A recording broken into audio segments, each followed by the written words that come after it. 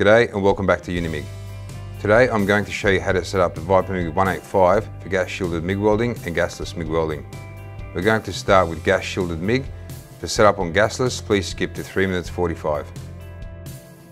First of all, let's plug our machine into our 10 amp power point and organise our suitable PPE. Step 1. Polarity. We are going to start off with gas shielded MIG welding, so our earth lead goes into the negative panel mount socket,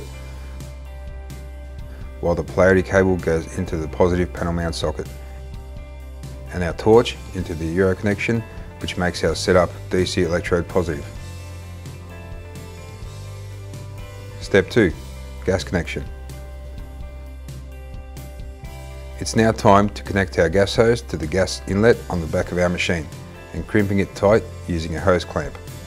Also insert the regulator tail into the other end of the gas hose and crimp using a hose clamp. This is the regulator we're using. Now we connect our argon regulator to our gas bottle and tighten using a spanner. This is an argon CO2 mixture, ideal for MIG welding mild steel. Next step is to attach the other end of the gas hose to the regulator and tighten once again with a spanner. Step 3. Rollers. We need a V-groove roller for solid wire. Since we're using a 0.8 wire, we'll need a 0.8 roller. To change a roller, unscrew the retaining cap, take off existing roller, replace with V-groove roller and screw back the retaining cap. Step 4. Installing the wire. First, we need to remove the spool retaining nut. This machine will take a 1 kilo spool or a 5 kilo spool. We'll be demonstrating how to do both, but we'll start with the 5 kilo spool. Mount the spool onto the spool holder, making sure the location holes match the spool locator. Then replace the nut and tighten. For 1 kilo spools, remove the 5 kilo spool adapter. Slide on the 1 kilo spool and reattach the nut and spring.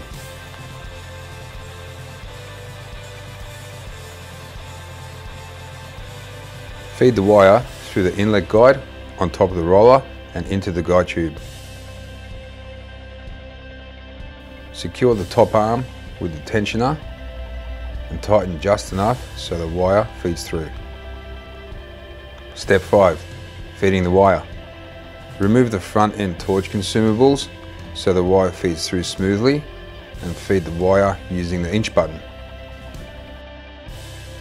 Replace your tip and shroud on the front end of the torch. Not to forget to cut the excess wire sticking out. Step 6. MIG welding. The next step is to set your burn back. Burn back dictates how far your wire will stick out once you finish your weld. I recommend setting it halfway. Also set your spool gun / standard MIG switch to standard and the selector switch on the front panel to MIG. There is a general guide on the inside of the machine on setting up your amps and voltage, depending on the thickness of metal to be welded. Now that you have set your parameters, it's time to turn your gas on to around 10 to 12 litres per minute and attach the earth clamp to your workpiece. You are now ready to weld.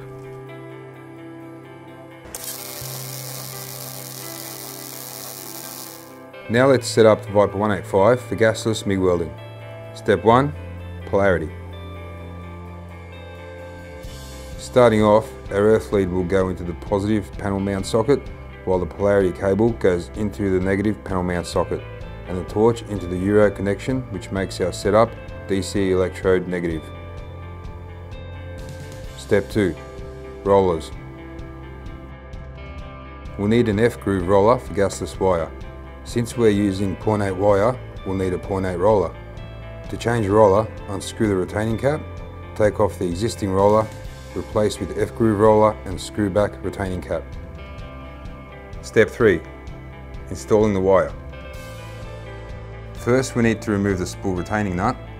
This machine will take 1 kilo spool or a 5 kilo spool. We'll be demonstrating how to do both, but we'll start with a 5 kilo spool. Mount the spool onto the spool holder, making sure the location holes match the spool locator, then replace the nut and tighten. For 1 kilo spools, remove the 5 kilo spool adapter, slide on 1 kilo spool and reattach nut and the spring.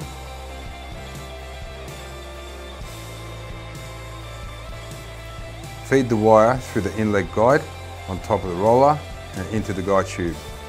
Secure the top arm with the tensioner and tighten just enough so the wire feeds through.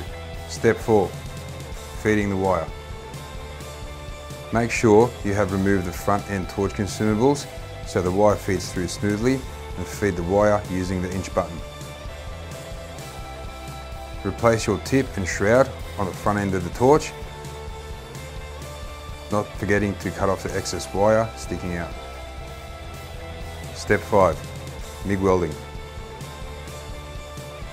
Now it's time to set your burn back. The burn back dictates how far your wire will stick out once you finish your weld. We recommend setting it halfway. Also set your spool gun / standard MIG switch to standard and the selector switch on the front panel to MIG. There is a general guide on the inside of the machine on setting up your amps and voltage, depending on the thickness of metal to be welded. Once you've set your amps and volts, it's time to attach your earth clamp to your workpiece and you're ready to weld.